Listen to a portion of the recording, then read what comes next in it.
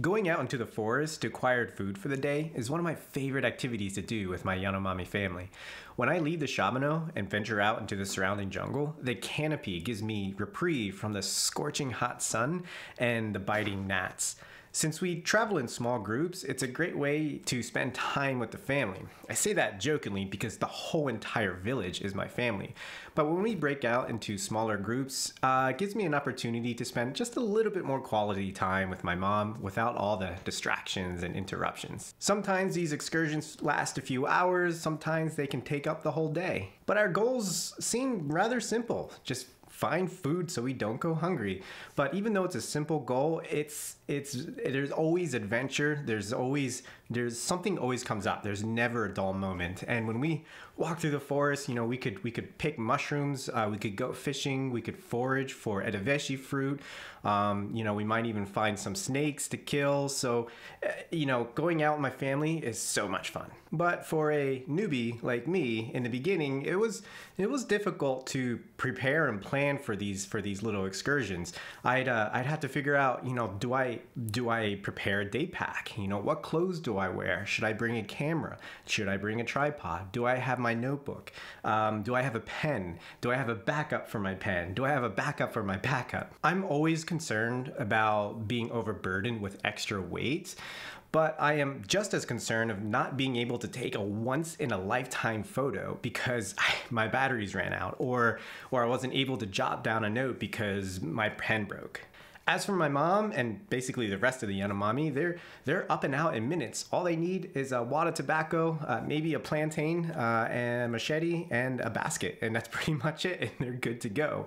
So this sort of cross-cultural difference between me and mom and how to start our day was one of the first conflicts that we had in the very beginning.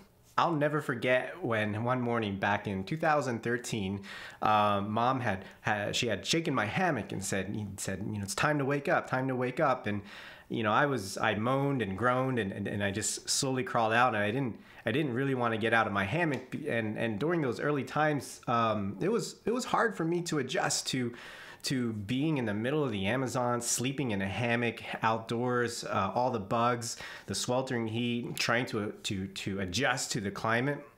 And one of the big things was that throughout the night there are so many jungle noises and strange noises that I've never heard in my life. And when you're in a totally new environment, you just don't know what these noises are. And I remember the very first day that I slept in Yanomami village, I had a flashlight and a knife, and I was frightened. And every 20 minutes or so, I heard some kind of screech or some kind of howl or some kind of movement in the trees.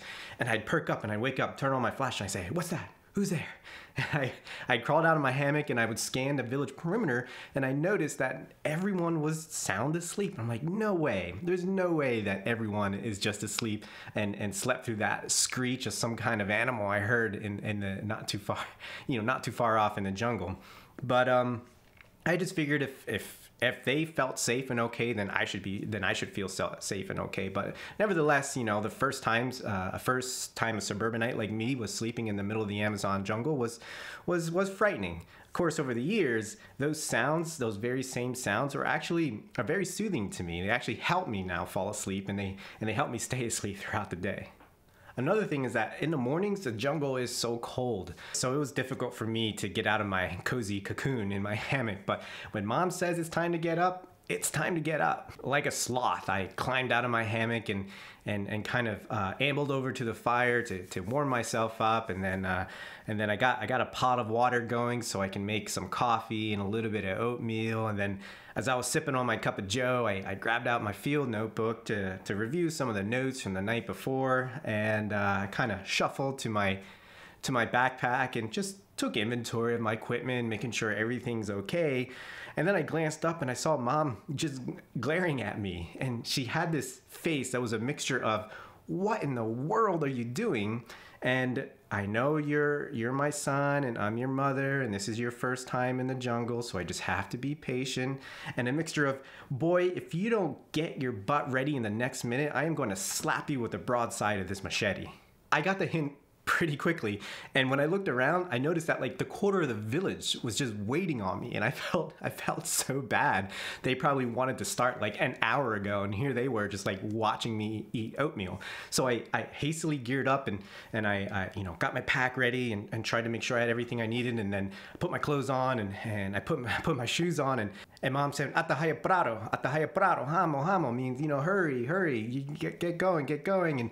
And then she pointed at the shoes and said, shami, ahayara. You know, she was telling me, the shoes are bad. You just, you know, throw them away. You don't need them. And I thought about it for a quick second, walking through the jungle barefoot, but mom didn't realize that I grew up wearing socks and shoes, which pretty much rendered my feet very vulnerable to the elements of the Amazon jungle. And, you know, compared to my mom, you know, her soles of her feet are like rocks. So I think she noticed that, you know, that shoes were bad because they were making my feet weak. So I sheepishly smiled and I said, Ma, waiha. And I said, no, wait. And then mom just bellowed and started laughing, and she made me laugh. And then the whole village started laughing. So everyone was cracking up over my particular handicap. So I'm glad we found some comic relief in all of that. Once we were out in the forest, I was a chain and ball. I mean, I moved very slowly and clumsily, and one of the reasons is I had so much gear on me and so much stuff, I was weighed down.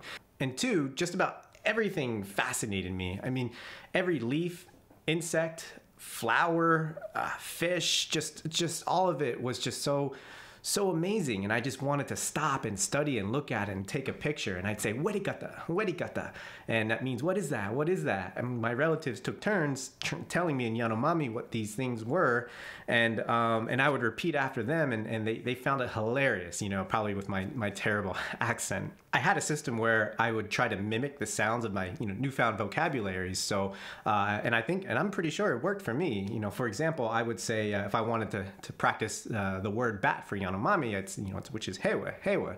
So I would go hewa, and when I wanted to practice the word thunder, which is yaru, I go yaru, and this was prime time comedy hour for the Yanomami.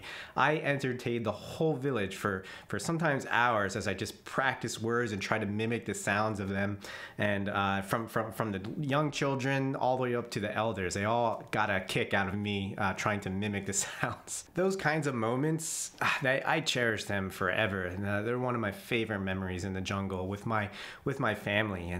And even though in one perspective, I'm sort of like this researcher trying to study them and trying to learn their language, but at the same time, they're my very own blood and they're my very own kin. So it just made my experience so special. Someday I'll make a more comprehensive video of all the things we forage for in the jungle, but let me share a few clips and videos with you now.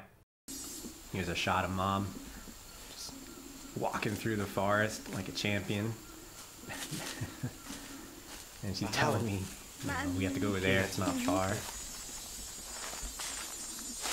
Here's a picture of me and mom and some family just kind of hanging out through the forest, and you can see my shoe. Everyone else is, you know, half naked and barefoot, and you know, I'm wearing my shoes over here. Here's a clip of mom crabbing. Shows she's digging her hand and arm underneath these large rocks to kind of feel for the crabs, and sometimes they can pinch you, but you know, they're pretty skilled at it, so they're able to, you know, grab it rather quickly and tie up the crabs, and so this is what the women do quite a bit, and it's such a great time because the weather, the air is really cool along these creeks. You have the shelter of the jungle canopy, and such a good time hanging out with my family, and you can see she must have, you know, felt it or know there's one there, so she's digging in really, or she's very persistent here. But I think this is cool, you know, how she's getting crabs in the freshwater creeks, and she's you know, holding this almost newborn child here. And I slapped her arm because you know, so there's still biting gnats and mosquitoes out here, so I was just kind of trying to give her a hand. And then she's, you know, mom probably thinks this is all funny, you know, I'm sitting there with the camera trying to record her, but this is great. Such a fun time.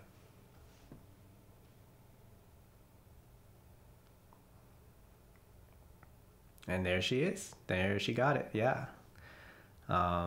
So you can see how she's going to. Oh, look, little baby crabs, I guess. It would be interesting if someone could tell me the species of these crabs. That'd be great. The focus is a little off, but this is how she was able to get her crabs. There we go. And then she, I guess, squeezes the part of the shell there, either to kill it or incapacitate it. Here's a photo of one of my, it's either my cousins or aunts, I'm not entirely sure, but you know, they spotted these mushrooms, and you can sometimes, when you're walking through the forest after we're fishing or foraging for something, and you see these mushrooms, and they all stop and definitely gather them. And here's a close-up of them. I don't know the species, so if any you know, mycologists are out there, could help me out, you know, pinpoint the species of these mushrooms, that would be great. But all I could say, boy, are they delicious. We cooked these along with some frogs, and those frogs and mushrooms, oh, that it was so yummy. And I like this shot here because it's you know, kind of shows this sort of how thick the jungle is with all the vines and the trees and the branches, and it's not easy. It wasn't easy for me to travel or trek through you know, this type of environment, because you know, I had so much equipment and accessories, and I was always getting snagged on vines and overhanging branches. And the Yanomami, you know, the women, they just walk through like it's just a stroll in a park, and it's really cool watching them. And this is truly their element. They are truly masters of the rainforest.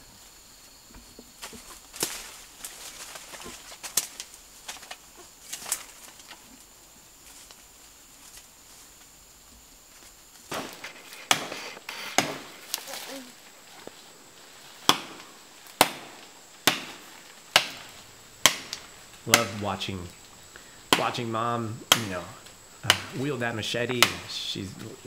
And she's so strong and has so much precision in each whack, and I thought that was really neat. And that machete I brought down from the States and has a pretty good hacking power, so she was really happy to use that.